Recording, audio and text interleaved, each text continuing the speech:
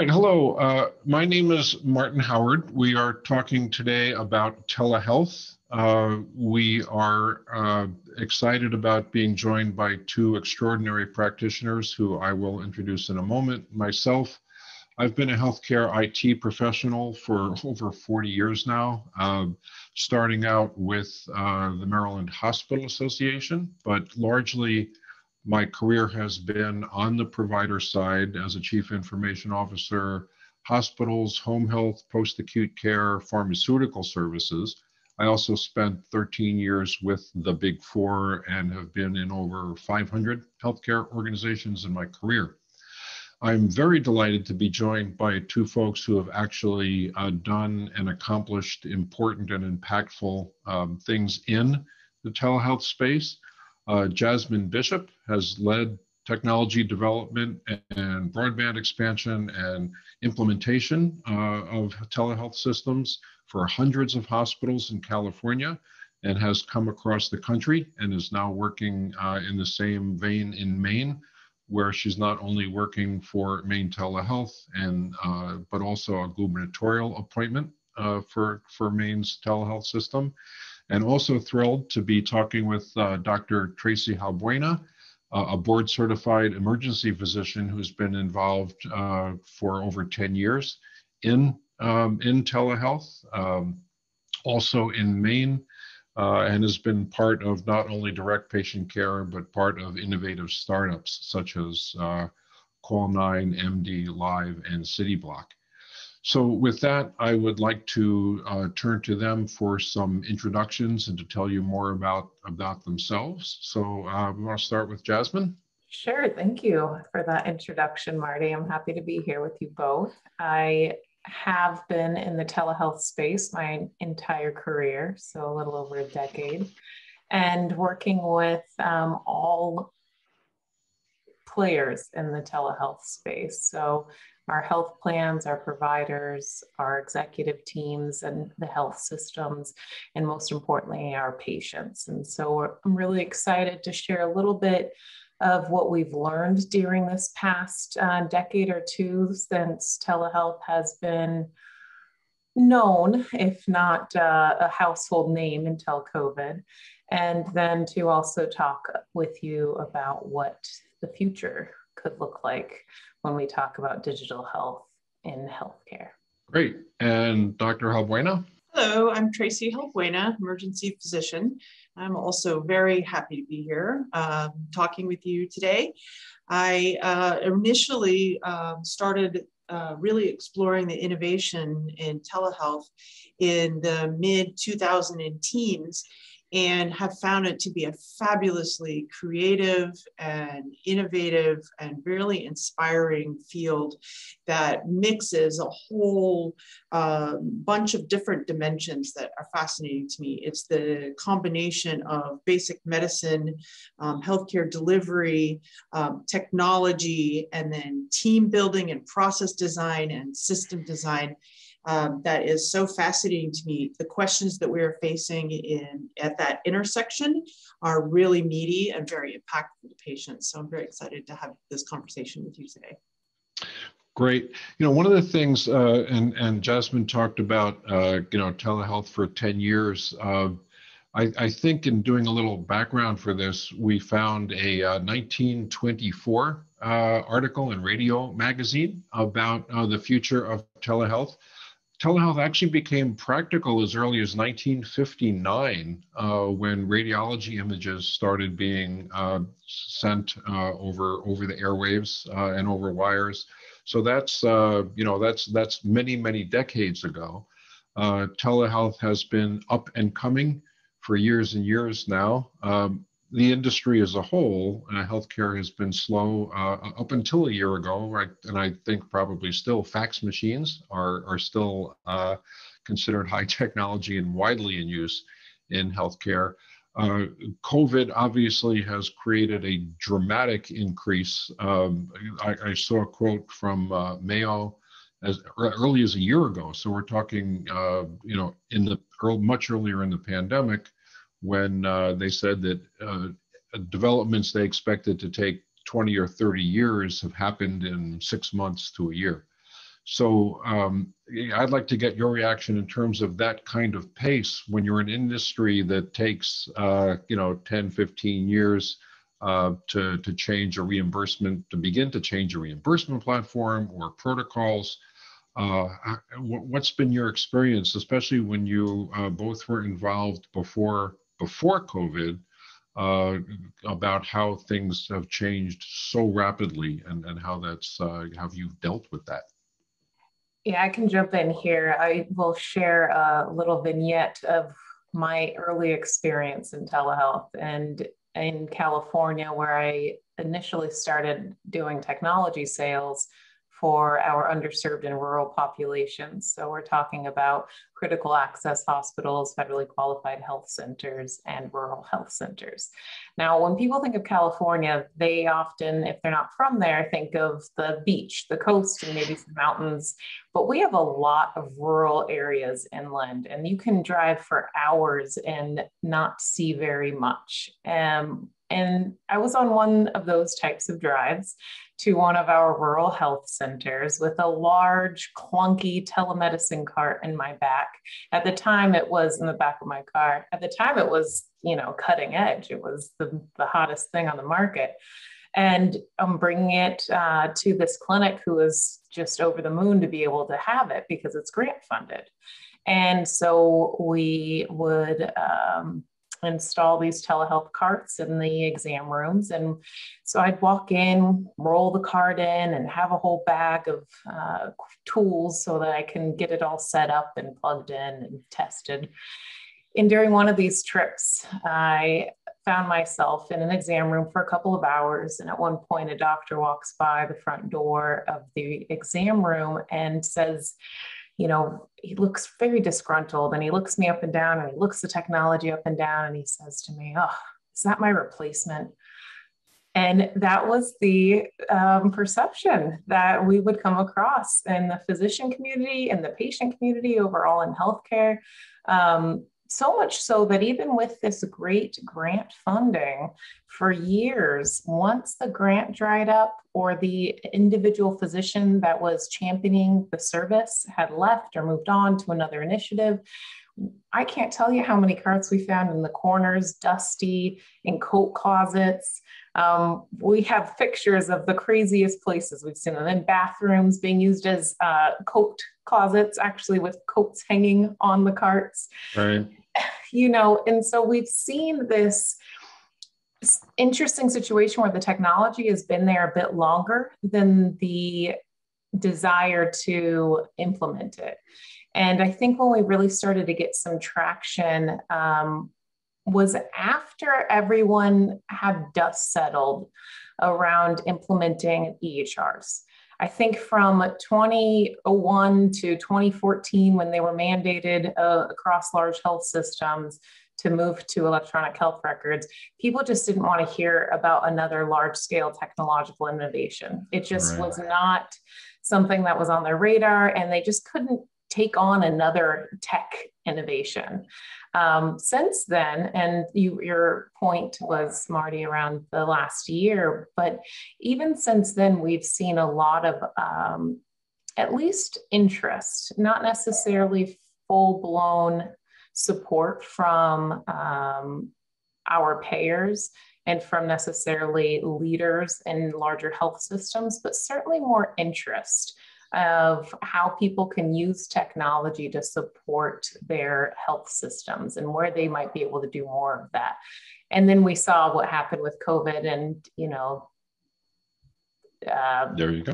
Necessity is the mother of invention, as we all know, and so that's been our experience. And I'll toss it over to you, Tracy, to speak specifically from a provider's perspective. But I did want to give that kind of long lens on what it's been like the last couple of decades implementing telehealth.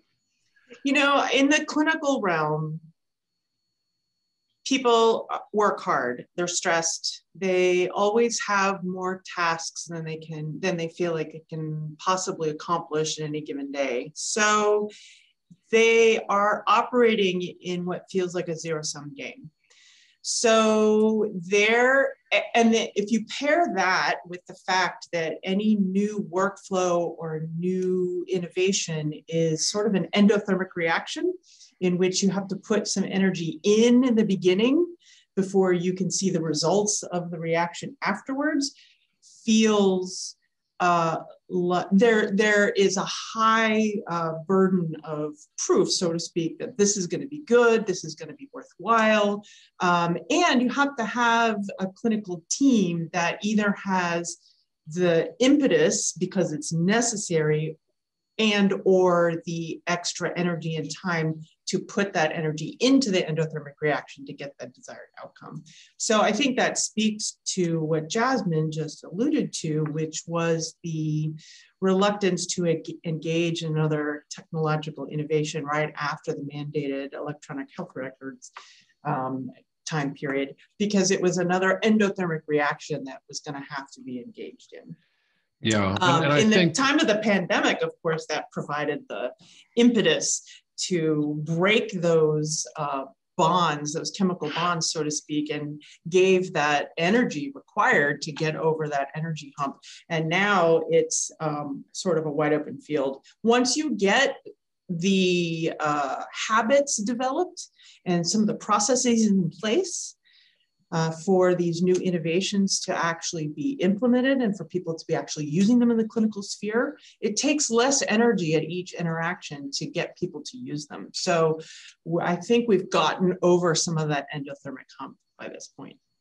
I think that's actually a quite generous way to describe it. As someone, again, who's been involved in the IT side of this, I think, IT people tend to accuse physicians and practitioners of being reluctant to adopt to new technology. And I think they're reluctant to because most of the time we don't do it right, or we don't think of the actual practitioner's need, or like you said, the amount of extra work involved. And one of my favorite statements is, unless you're a technology company, there's no such thing as an IT project. And an EHR is used by physicians and revenue cycle people, and they're the ones who need to drive how it works, how it operates, what results it gets, not people from the technology side. One of the interesting pieces also is I don't think it's just physicians. I'm thinking one of my hobbies is to do home repair, and so electrical work, plumbing. Plumbers, when copper pipe first started getting replaced, by plastic, you have the same thing, right? They're reluctant to adopt to new technology. I think it's a human thing, not something in the purview of just providers. One of the things that is on the everyone's mind is reimbursement, right? Where during the pandemic and reimbursement drives, we are a capitalist country, and reimbursement drives much about the healthcare system. And one of the sad things I saw prior to COVID, when telehealth was available, is with lower reimbursement rates, providers would sometimes insist on in-person visits because the reimbursement was higher. I get, $48 if they show up in person, $15 or nothing if I talk to them on the phone or over video. So, there's a financial hit. Parity has made a huge difference. And there's a lot of concern over what rates are going to look like in the future. Obviously, payers want to pay less. So again, in terms of either specifically in the Maine system now or within your careers, what do you think about the impact of reimbursement? Is the horse out of the barn and people are adapting to televisits so rapidly that it's not going to go back? Or do you think reimbursement pressures might change behavior? I think that your last part of that question is really crucial to focus in on. It's the piece of calling them televisits and thinking about what is it that we're even talking about today in terms of telehealth. Are we talking about the interaction that the three of us are having over video? And in some places, we're calling that telehealth or telemedicine, others virtual visits or video visits. And so I think to focus and narrow in on that space and to identify the space we're talking about would be to acknowledge, why didn't we see the amount of utilization before COVID that we've seen since? Is it that more people wanted it? Well, sure, they had a requirement and a necessity to move from the in-person work to virtual in an effort to maintain that continuity of care and keep seeing their patients. But there was a huge catalyst that we've all talked about and know about, which is the reimbursement and the CMS piece and big barriers being pulled away. Some of those key barriers that everyone talks about, and it really needs to be repeated because it is so crucial. It's the ability for us to care for patients when they're physically in their homes. We did not have that reimbursement at a federal level for Medicare before COVID, and it is not guaranteed once the public health emergency ends. And so that's really where most eyes are on, is focusing our lobbying efforts and writing our letters and talking to our legislators about the very high importance of maintaining full parity, being paid the same amount for the patients being seen physically in their home versus the patients being seen in person in the clinic. And really what it is about trusting our provider community to know when a visit is clinically appropriate, and know that you can trust the patients are trusting their providers. The patients have mechanisms to select different providers if they don't trust them. And so there is a modicum of trust that happens in a health system. And we need to be able to trust the providers and put in checks and balances, of course, to be able to audit that trust. But that's the bottom line, is knowing that our provider community are not going to suggest or try to bill for a surgery remotely. But they might and they should consider, if possible, and if the patient wants to do so, pre-surgical appointments, post-surgical follow-ups. Make sure that the patient doesn't actually have to get into that car when they're covered in sutures and have to risk tearing, one of those sutures. It's important to acknowledge that there's more to this than just the reimbursement, and there's way more to it than, oh, it's convenient for the doctor. It's about better patient care. We have our community members that maybe have multiple children, and it's hard for them to get to the doctor's office and get all the kids in the car and travel, or they have to take time off work. They have to hire someone to care for their kids while they do this. I mean, there's a whole list of reasons, and I think that people talk about them well, on why we should keep the reimbursement for patients' homes, but that's the biggest reimbursement arena that is on people's minds right now. The second biggest would be the phone visits. And phone visits is saying that we're going to have the same exact interaction, except we wouldn't be able to see one another. That seems obvious, but it's important to call out what it is we're talking about. And in the reimbursement world, we call those audio-only visits. Again, back to trusting the clinical team that they would only leverage these tools when it was clinically appropriate. And why would our patients need that? There's a whole host of them. We have patients that have certain diagnoses like schizophrenia or paranoia, where they are very uncomfortable being seen over video. We have patients that don't have access to internet, like in our rural communities especially. And then we have patients that don't have a video-enabled device, especially our patients that might not, even if they had one, know how to use it. So we have a whole list of reasons why we want to maintain both reimbursement for our home for video as well as for the audio space. Good point. Yeah. I wanted to speak to that trust issue that you just brought up, Jasmine, because as an innovation provider, doctor that's involved in quality and research, I feel very strongly that it is medicine's obligation to earn and uphold and maintain that trust. And that involves several different components. One is the continuing development of a body of research, of high quality research that shows us where telehealth tools produce good clinical outcomes and where it doesn't, so that we know where it's useful for patients, where it's good for patients, and therefore where we should put more resources and where we should focus our attention on process development and tool development. That's one. Two is the continuation of the development of sort of the translation of that body of esoteric evidence into operational and clinical practice. How do we give guidance to our practices about how to operationalize that evidence? And I'm thinking of things like inclusion and exclusion criteria. What kind of guidance should we give our practices about what patients are appropriate for video visits or audio only visits, and what are the lists of considerations that they need to factor in when they're trying to decide which patients to offer this type of visit to. And then three is making sure that we have a really robust retrospective quality control program, in the sense of having some process or mechanism by which we can flag potential problem cases, investigate them, look at them, do root cause analyses if we need to, so that we can incorporate the lessons that we learn from that into future workflows to continue making, bake in the solutions to future workflows.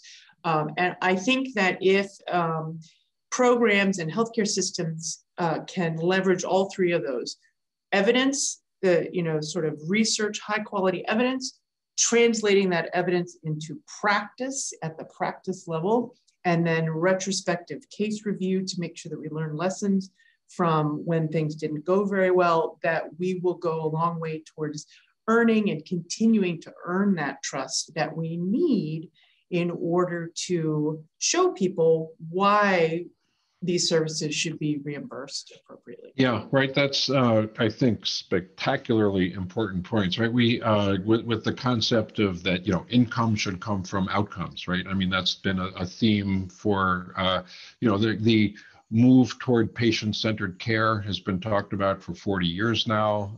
Value-based care, bundled payments, payment for outcomes, has been a theme forever.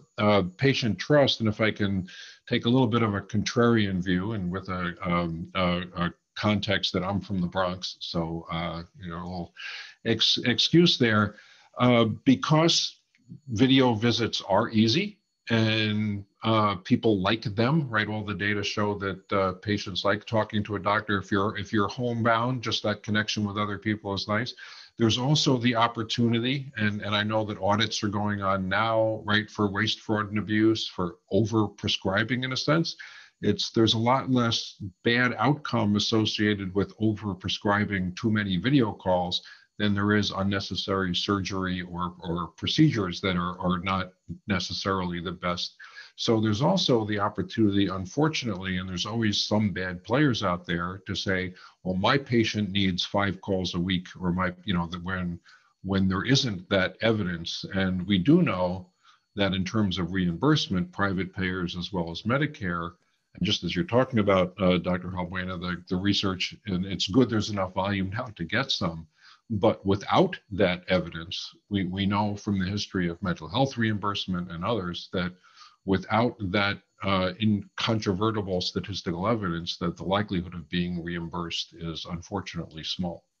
So the National Quality Forum, which is one of our national organizations that stewards quality measures, and you probably are familiar with them, produced essentially a white paper report from their telehealth task force. This was September of last year, so in the time of the pandemic. And I thought one of the most useful concepts that came out of that report was the following: any kind of telehealth initiative could be thought of as belonging to one or more of the following categories. 1, substitution for in-person care. So 1-for-1 trading in-person visit for a telehealth visit. 2, prevention of more costly care. 3, lower no-show rates. 4, transitions of care, so discharge from home to hospital, home, what have you. And then 3, the whole area of skilled nursing facility. That's a whole nother ballpark. I think important to note, to your point, was the difference between number 1 and 2, substitution for in-person care versus prevention of more costly care, because it speaks to utilization and patient utilization, right? So substitution of in-person care is a direct trade, 1-for-1, whereas prevention of more costly care might actually result in first pass increase utilization, so more visits, more PCP office encounters with the patient, but the goal is that it's going to prevent decompensation of their chronic condition on the down the line, which will prevent even more costly care later on. And so a part of doing the research on the various telehealth modalities is to make sure that we are conceptualizing things this way and that we are measuring those things. And in pairing that with the outcomes so that we actually get a handle on the utilization and the benefit that comes from utilization so that we can answer the question that you just brought up, which was, are you just increasing utilization with no benefit? Well, we're going to be able to do the research to answer that question, right? So I thought that was a very useful rubric for conceptualizing the potential benefit of telehealth modalities from the NQF. I think those are excellent points. And Jasmine, something you talked about earlier as well, I guess what gets referred to as the digital divide. It seems ironic that something where, that most of us think of as pretty ubiquitous, that we can see as the move to video visits makes a lot of life easier. And to your point about going to the doctor, there was a 2016, I think, survey that said the average going to a doctor visit is a $43 expense on average, even before any medical bills, just from missed time at work or transportation costs or needing childcare, not to mention just the stress of getting from place to place in many locations. But is there a risk that by rapidly moving towards telehealth, we can actually exacerbate, or the digital divide will exacerbate the already discrepancies, the bifurcation of healthcare and outcomes that we've seen, as in COVID cases and treatment? Is telehealth a way to fix it? Is it a way that is going to make it worse, or is it just demonstrating or bringing to light the further bifurcation of the population? I think that's a great question, Marty. And there's absolutely a risk. And that's why we need to talk about it and why we want to have these types of discussions. And we're all listening to one another, methods and tactics for addressing it. So first, to acknowledge how telehealth increases the digital divide. Telehealth is creating additional access, but it's only creating additional access for some of our patients. So therefore, it's actually increasing the disparity in access between the patients that already had access challenges and then them not having this newfound access. And so that's really what we're talking about. We're saying that patients might have the opportunity to go in person, and now they have the opportunity to stay home. Whereas we have other populations that already had challenges getting to the doctor in person. They have transportation challenges. We often talk about two things, accessibility and affordability, in a few different ways. So when you think about the digital divide, we first think about broadband. I started my career in broadband because it has always been the Achilles heel of telehealth when it comes to going to patients' home. You can't do it. You can't do video visits, I should say, if you don't have adequate broadband.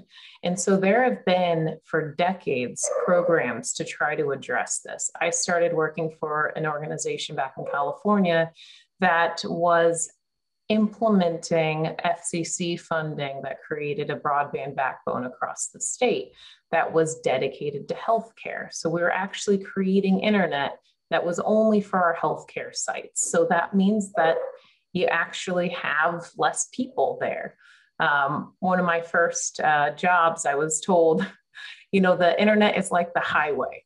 What speed you have at your house, even if your vendor tells you it's a gig or 500 megs, that's just your on-ramp to the highway. Then you have to deal with every other car that's on the highway. And what we're doing and what we have done with dedicated broadband backbone, and California wasn't the only state to do this, is creating a whole different highway. So now you're not just talking about your on-ramp, you're talking about the actual mechanism to get from A to B. Now you made real change. And so since then, and that was a good 15 years ago that project started, and it still exists. And we've seen additional funding going to the affordability side. So that's about accessibility. I was speaking about health systems, but we have accessibility programs for residential homes as well. The FCC just came out with another round of funding for these programs. The Connected Care program is dedicated to both accessibility, so making sure internet actually exists in that physical location. And then affordability. Once it's there, can I afford it? Can I afford the data plan monthly? And if I can't, are there resources for me to access? And so that's the first step when I think of digital divide. And I'm fortunate to sit on our state's broadband authority, which is the fiscal agent for all broadband bonds and grants that come into the state.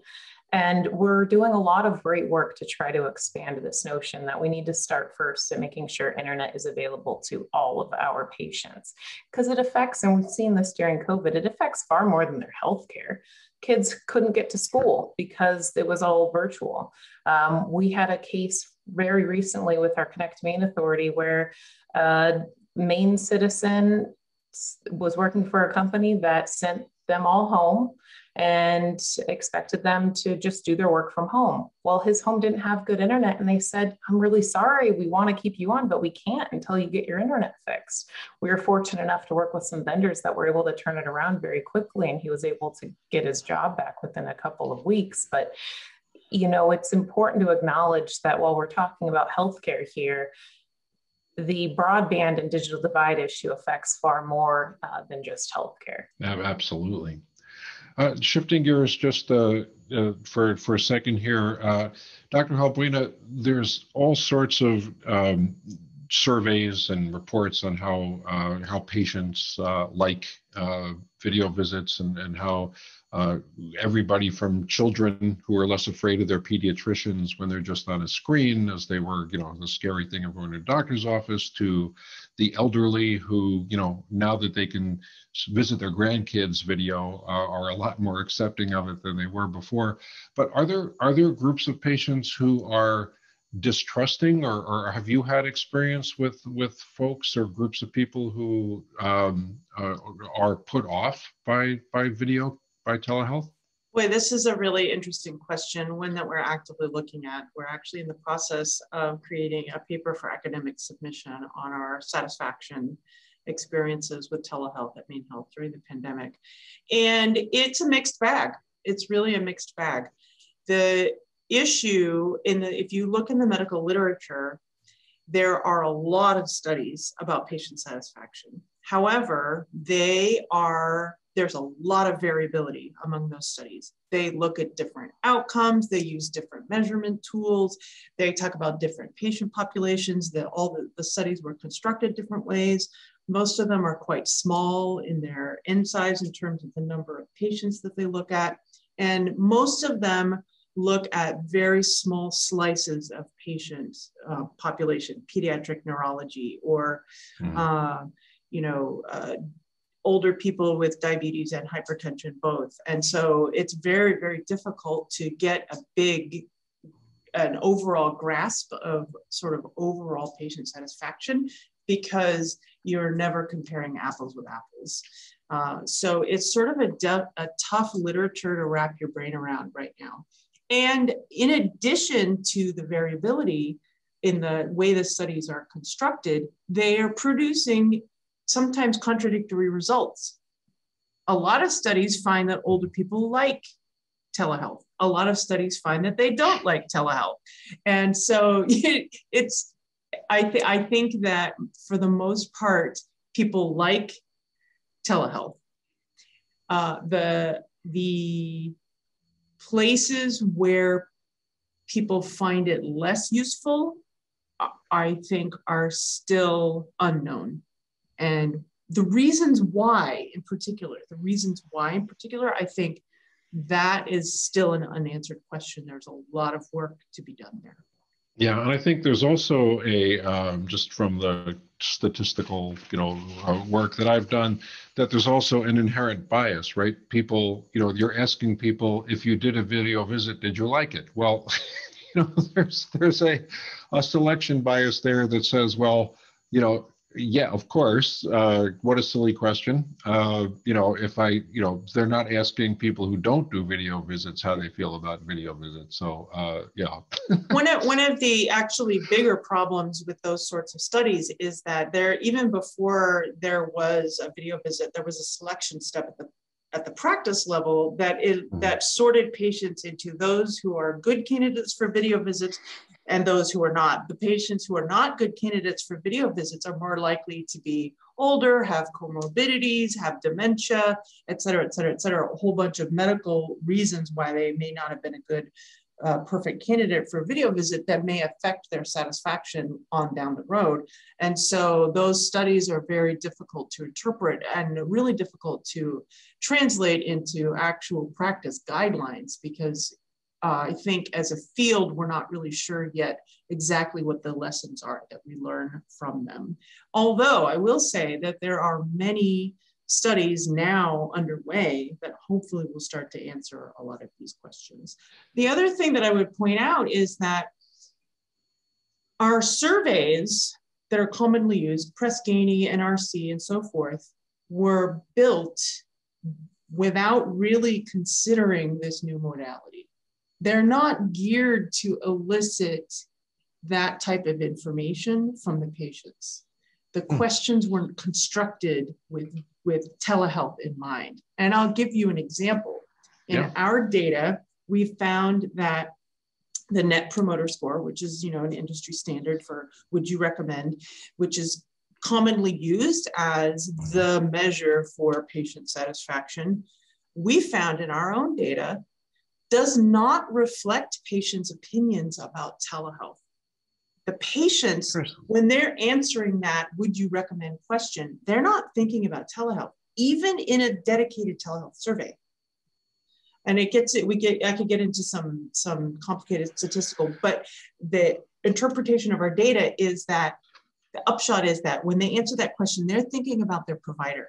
They're not thinking about the modality. So perhaps NPS is not the outcome that we should be looking at when we're trying to gauge patients' opinion about telehealth modalities. So for example, basic concepts like that, I think are still being worked out in the field. Yeah, this is very new. That real quick. Yeah. I want to just acknowledge, Marty, just thinking about our audience here and what is the takeaway. It's that we need to ask the question at the very beginning, right? We need to survey our patients and it might not be perfect. The tool might not be perfect. The question pod might not have been perfectly aligned for digital health and virtual care. But if we start asking now, we'll have that really rich data, like what Tracy and some of the other team are working on to analyze and start pivoting and making a difference. I think that in terms of a tangible takeaway, need to be surveying the patients and our providers as well, and do something with the data, right? I mean, once we have that data, we have to do something about it. And you have to know if you're asking people to give you feedback that they expect you to do something with what they're telling you. I think that's really I think a biggest takeaway here is that we want to make sure that our patients know that we care and we're not just filling a box that says we surveyed, that we've surveyed, we've put together research to understand the survey, and then after the fact, we've put in initiatives to fix it. A couple of examples I'll give on these types of shifts is around training. So we learn from our patients certain things about what happened in their visit. And so we can take those elements and we can train differently. A really easy to comprehend example is around Zoom screen sharing.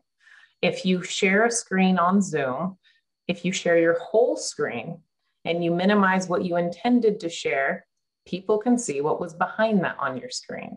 And that can create significant HIPAA violations if what was behind that was your EHR record with other patient information. And so we learned that not only through our patients' surveys telling us, oops, accidentally saw XYZ thing. Luckily, not a HIPAA violation, just ended up not being what the person was trying to share.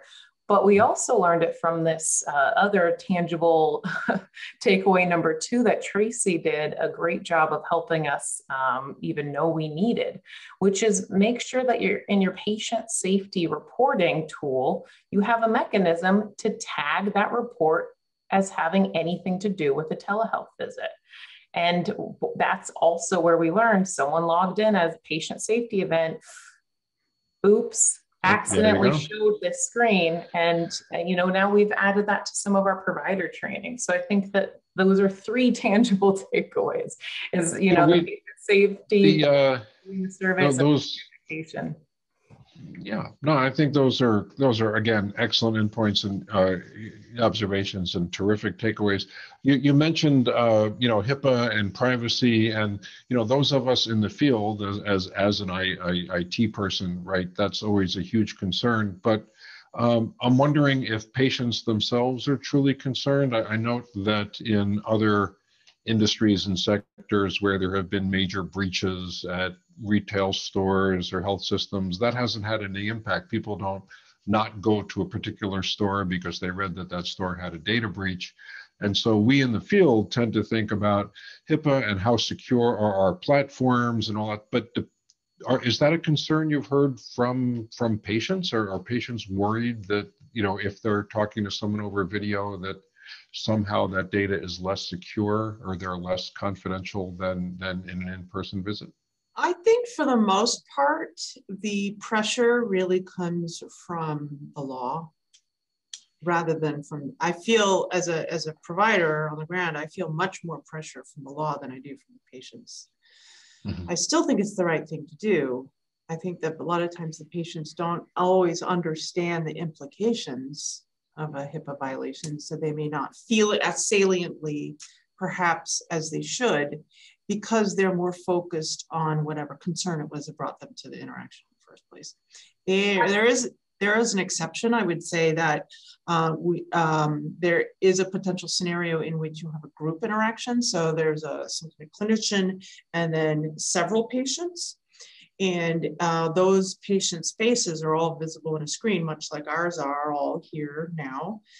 And if one of those patients is not in a private setting, then whoever is in the background in that patient can see all the other patients on the screen. And a lot of times those group settings involve or can involve very sensitive topics, such as some kind of a psychological therapy session or medication-assisted treatment for substance use disorder and so forth. And I think in those circumstances, the patients feel the privacy issue more saliently than otherwise. Yeah, I was just going to acknowledge that, Tracy, and to your question, Marty, is that do they know that they care about HIPAA? No, it's not HIPAA that they know they care about at all, but it is, and we've seen it in our patient surveys, people were walking behind my doctor. I didn't know who those people were. Now they're in a clinical setting, and of course those folks were clinically cleared to have that patient's information, but that's not what the patient's asking. And so part of what we do is make sure that we write down in the patient's record and acknowledge who was in the room with me if I'm the provider, and ask who's in the room with the patient. Because not only am I using a virtual background today, so you can't even see who's behind me, you wouldn't know if someone was sitting right behind my camera either. And so I think that's where patients, at least, that's as far as I've seen patients and our community members acknowledge what we think of as HIPAA, is other people seem like they can hear me, and I'm not really comfortable with that. So we've made sure to take those lessons and bake it into future workflows in which we put it in the guidance, the written guidance that we give to practices and how to conduct a video visit, and also in our training and education for our clinicians, sort of almost as scripting. I know a lot of clinicians hate that term scripting, but it is a way to get people in the habits that check the boxes that need to be checked without having to expend so much cognitive energy at the beginning of every visit. One of them is to say to your patient, I'm in a private place, however, you might see my medical assistant walk behind me sometimes, is that okay? And then to document that, and then to do the same thing on the patient side, who might be in the room with you, et cetera, et cetera. So we're taking some of these lessons that we learn from reporting potential cases and trying to bake it into our workflows in the future so that folks can make sure those things are addressed even before they would become issues and even before they would have to spend a whole lot of energy on thinking. That's really, again, a good insight, and at least something I hadn't thought about, because I know when you're in a doctor's office, or certainly in a hospital, or in a radiology center, or a lab getting blood drawn, or whatever, there's all these characters, right, who no one knows who they are, but it's different, right? In your home, right, you expect a certain level of privacy that you can intrude, that these conferences can intrude on. So you folks are in Maine, and Jasmine, you went, certainly cross country, California to Maine. I guess didn't stop too many places in between. So there's one of the cliches about healthcare in the U.S., right, is you've seen one state, and so what I think is different. What differentiates Maine? I mean, I assume we're not delivering lobster over the internet or any other Maine-specific thing like that. What else is different or a differentiator about telehealth in Maine? Well, I did stop in all the states. I've driven cross country 6 times. So I've stopped in literally all the states. And the biggest differentiator that I've seen is, surface level first. We don't have billboards in Maine. So there are no billboards in Maine. And that's important when it comes to telehealth. I learned recently on my last road trip, because we have a lot of states that use billboards now to market their telehealth programs. I saw several billboards that are marketing telehealth programs. I also saw billboards that were marketing how long I would have to wait in their ER if I all of a sudden, God forbid, needed to go to their ER while I'm driving down the road, which I was very surprised by. And I think that's interesting. That is part of the strategy for other states. And it gets down to a more granular strategy around, we're in a very small state. We're all the way up here in the Northeast, and there is less pressure on our healthcare system in terms of competition and market share, and all those reasons why those companies have chosen to go to billboards on the freeway to talk about their ED wait times. But more granularly for telehealth, one of the reasons I came to Maine is because I really felt like I could make a difference here. I'd been working in California for many years, and the telehealth landscape, while certainly, not mature, was moving along quite well. And here in Maine, there has been a lot of work going on for years and years, but I think that there is even more of a ripe opportunity to use technology of all kinds to care for patients here. For folks that haven't been to Maine, we have a lot of islands off the coast, and getting to and from the island is already a challenge in the summer. But imagine in the winter when the ferries aren't running any longer and you need to get care. And so often our patients are having to wait for a ferry for a day. We've even had folks, I know care members, like physicians, that take little planes and have to fly over to the islands to get to the clinics sometimes. And so what that means is when they finally can get to the mainland, they're spending a lot of time and a lot of money, often staying overnight. And that takes a toll on our communities that already might not have the resources to be doing that in the first place. Not to mention the absolute hassle and just not wanting to do that. Right. But even on our mainland, we have mountains and we have snow, and we have we're the oldest state in the entire nation. 1 in 5 of our community members is over 65. We are also one of the poorest states in the nation outside of the coastal communities. And so we're talking about real resource challenges here with our populations. And telehealth can maybe not solve all those problems, but it certainly can be a catalyst for change and for reaching some of our access goals. It could be the difference between a patient having to take that overnight trip to the mainland and being able to be cared for in their own home. We have some really cool programs. We work for MaineHealth, but there's great telehealth that's happening all across our state. There's a fantastic organization called the Maine Seacoast Mission that's actually a telehealth system on a ship that goes from island to island to care for our island populations.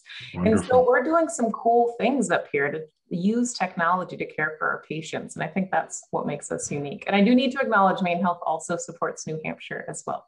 I wanted to speak to a couple of points about that. One is the older age of our population here. I think this is sort of a double-edged sword because on the one hand, there are patients who need a lot of support. They're, as you get older, you're more likely to have chronic disease. And so that's a population that stands to gain a lot from telehealth. In addition, the older people tend to have problems with mobility, travel is more difficult. And you combine that with the fact that we're very rural, this is a patient population that really stands to gain a lot from telehealth. On the other hand, it also might be a patient population that has a lot of barriers to telehealth, namely with the technology. Using the technology. And then if you factor in hearing impairment or visual impairment, it makes interacting by video or audio that much more difficult. So we have to think wisely and strategically about how to target that population to overcome those barriers. The second point I wanted to bring up was the rural nature of Maine and the fact that a lot of times our rural hospitals might be hours away from a tertiary care center. And it is a daily practice. It happens every single day in the rural hospitals that a critically ill patient will be in the emergency department and will need tertiary care, tertiary level care, but that transportation is an issue. And that can be for the whole slew of reasons. Often it's because of weather. Weather will prevent the use of a helicopter. And then more often, it's just because the long travel times combined with the volunteer nature of a lot of our EMS services makes the resource of a transportation vehicle scarce. So that critically ill patient in an emergency department will wait for hours and hours and hours to be transported to the tertiary hospital for various reasons, as I mentioned above. Is that an opportunity for the use of telehealth in order to be able to connect the critical care doctor at the tertiary care hospital with the care team at the rural center? Yes, absolutely, 100%. And you could think of many other variations on this theme. Islands is a great one where you have a year-round island population that has an NP in a small clinic. And so there's a healthcare professional on the island. They're trying to decide, does this patient that just came to my island clinic need to go to the mainland? I wish I could have the ER doc on the mainland just take a look at this patient.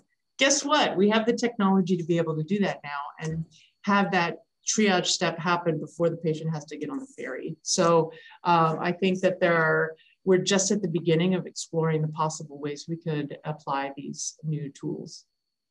Well, I think it's great that we are, right? As we talked about at the very beginning of the conversation, healthcare has been very slow to adapt technologies that already exist. COVID has accelerated that mightily, and the opportunities that both of you have talked about to improve outcomes, to improve population health at a reasonable cost or even far lower cost than the traditional methods is just a terrific thing. And the fact that that this pandemic has accelerated the development, we are so far ahead of where we'd be in all of these things otherwise, if the normal pace of healthcare technology acceptance had followed. So also, I think I've learned from both of you the specifics, right? That populations are different, that rural and urban and wealthy and poor, and these things all have very different needs, different populations. And there's, although the same questions need to be asked in every area for every population, the answers are quite different. And so I'd like to leave you with many thanks. I have learned a whole lot. I hope the rest of us listening have as well, and want to congratulate and thank you for the impact that you've had for the people you've served, both directly and indirectly. Marvelous accomplishments and terrific impact, and thank you. Thank you, Marty. I want to say one last statement, which is telehealth is not here to stay. It's just going to be part of our way of doing our healthcare and providing care for patients. We won't see tele anymore after a few years. This is just using the technology and the tools as our provider communities have always done so to care for patients. It is another tool, right? Another technology, another tool. And I think you're exactly right. We've seen other industries. We don't see e-commerce anymore, right? It's just commerce or e-retail or whatever, or e-shopping. It's just shopping, and same thing, right? This is a powerful new tool that helps us deliver better care more effectively and more efficiently. And with that, we'll leave you, and thanks again. Enjoy the rest of the day.